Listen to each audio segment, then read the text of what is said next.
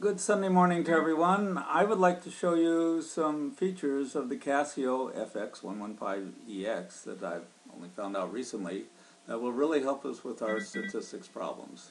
Basically, it has a bunch of distributions already built into it, and we're going to go through that today. Now, here's a typical binomial problem. Flip a coin 5 times. There's a 60% chance the coin will come up heads. Excuse me, what is the probability you will get 3 heads out of the 5 coin flips? This is the problem. This boiled down to its numbers. N is 5, probability of success is 0.6, probability of failure is 0.4, and you're looking for 3 successes.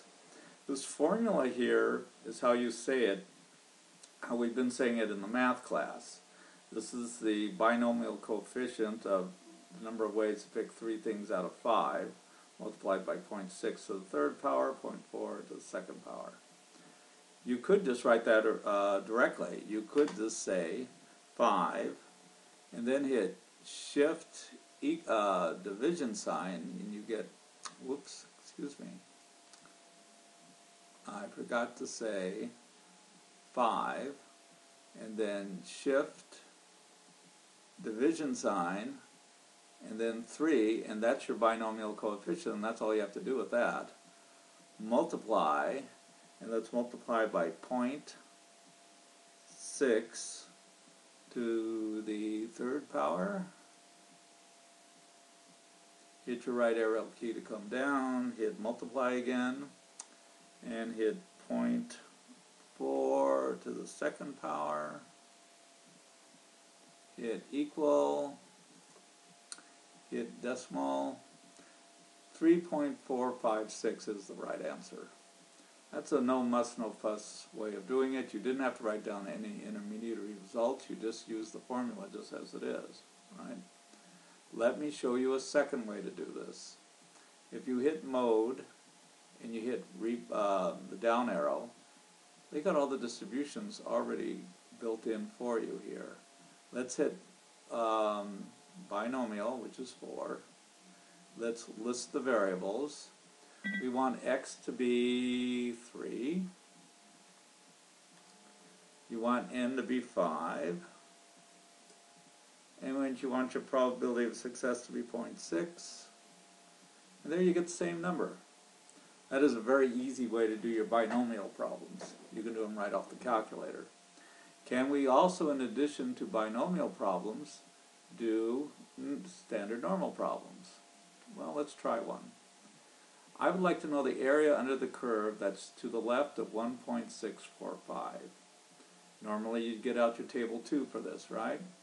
But if you hit mode, down arrow key, distributions, you'd have 2 normals. Normal probability distribution, normal cumulative distribution. The number 2 is the one we want here. Your lower, well, your lower is really negative infinity. To say negative infinity, why don't we just say negative 9999? That's good enough. So you're getting all the area to the left here.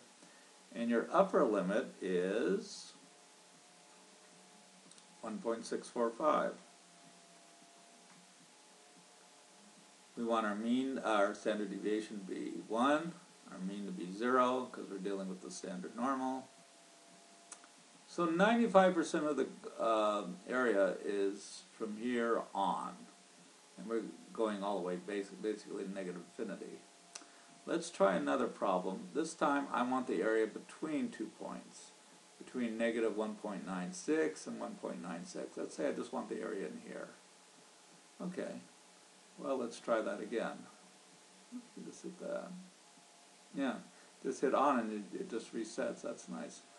Your lower limit this time is negative 1.96. Your upper limit is 1.96. Your mean is still, your standard deviation is still 1. Your mean is still 0.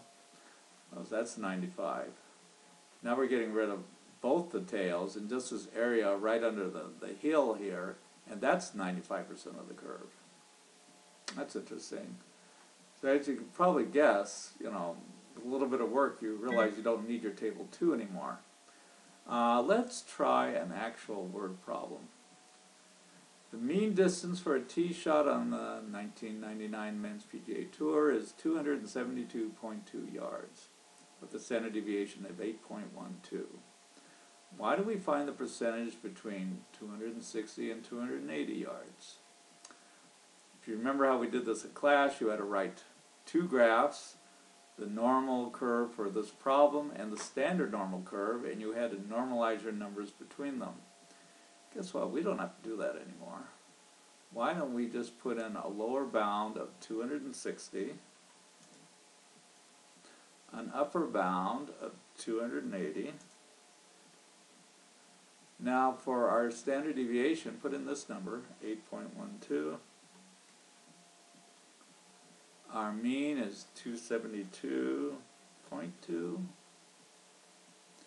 And you automatically get your answer. By the way, this is a problem right out of the book in Chapter 6. That's not the answer in the back of the book. Why? Because they're getting in theirs off of Table 2, and they only can carry 2 decimal places on their z-scores. This one doesn't have that limit. This is actually a much more accurate number. So this is a great way to do normal problems in statistics if you happen to went out and bought this calculator for 18 bucks. Okay? All right, I hope that helps you, and I'll see you in class.